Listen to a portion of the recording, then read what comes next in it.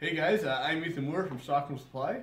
I got a call from Jesse who has bought a used bandsaw and he needs a replacement blade for his bandsaw. And he wants to know the best way to measure his bandsaw blade. It's kind of surprising how often I get asked this question, but we'll start with the teeth and the size.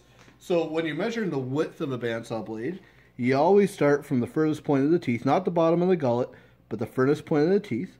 So this particular blade is 5/8 of an inch. Now if you're measuring how many teeth per inch, split the gullet in half and then count how many teeth fall within that inch. So if you can see that there are 3 teeth per inch on this particular bandsaw blade.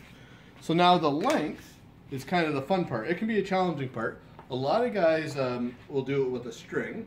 I find a string to be a little bit inaccurate because sometimes strings, they have a little stretch in them. So when you're stretching it around the bandsaw blade, it'll end up being a little bit longer than when you're laying it, trying to measure it with a measuring tape. So what I like to do, and I find it really simple because it's just one step, I put a little piece of masking tape on my blade. On the inside here,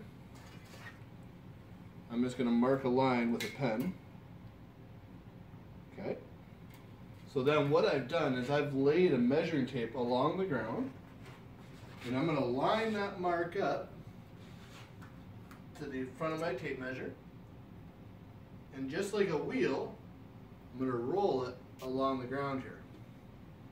So you don't need to go fast, go nice and slow here. And once that